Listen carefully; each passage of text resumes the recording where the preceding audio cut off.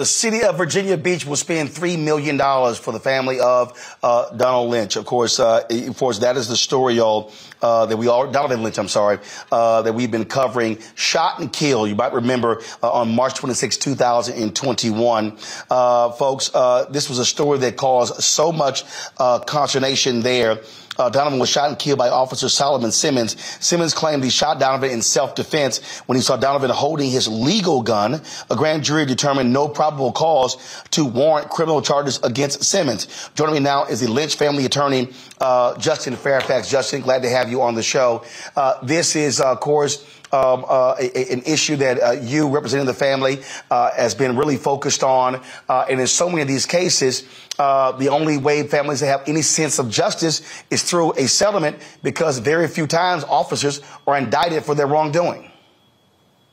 That's exactly right, Roland. And thank you for having us on. And thank you again for following this story. We finally have justice for Donovon Lynch and for his family. This has been an extraordinary journey, very painful journey for that family. But we are ending where we started, which is with the truth. Donovon Lynch is innocent. He did nothing wrong that night. He did nothing illegal that night.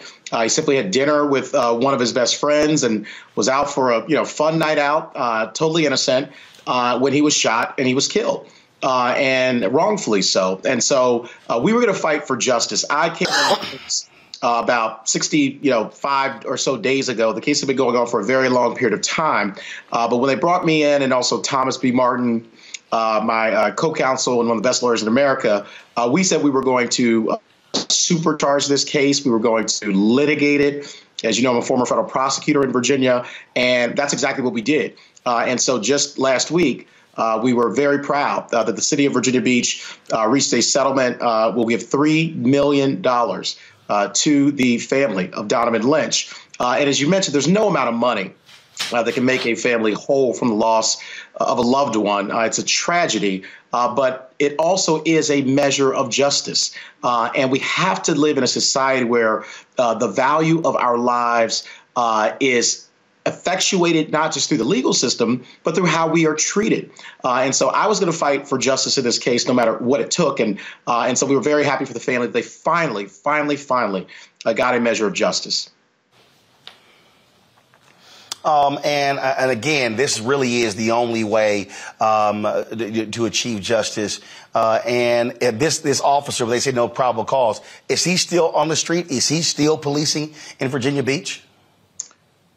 Yes, Roland, it's our understanding that he is still a member of the force and is still policing. And so we have been, gotten word about that. And so, we're looking at that information. But here's the other thing. We believe that the reforms need to continue. Donovon Lynch's life mattered then. It matters today. It will matter forever. And the reason that his legacy will live on is because we're going to save the lives of other family members, of other families who won't have to suffer the same fate and the same tragedy that was suffered here. This officer did not have his body-worn camera turned on at the time that he shot and killed Donovon Lynch. And so this family didn't even get to see, the final moments of their beloved son's life. And so this is an extraordinary young man, college educated, really lit up the world. And so we are going to honor him and honor his legacy by what we do in terms of reform. And so, as we mentioned at our press conference the other day, we're going to be reaching out to President Biden and Vice President Kamala Harris, and we thank them for their extraordinary leadership.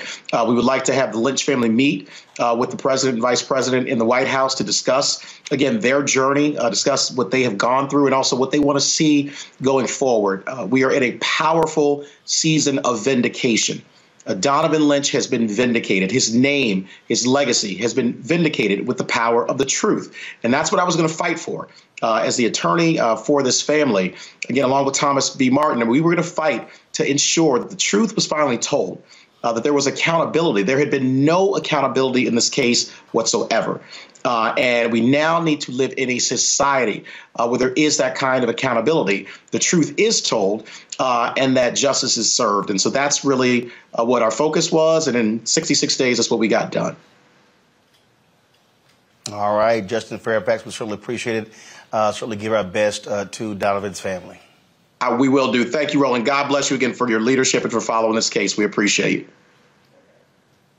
I appreciate it. Thanks a lot. All right, folks, back to our Roland Martin Unfiltered video in just one moment. When you talk about blackness and what happens in black culture, we're about covering these things that matter to us, speaking to our issues and concerns. This is a genuine people-powered movement. There's a lot of stuff that we're not getting. You get it, and you spread the word. We wish to plead our own cause.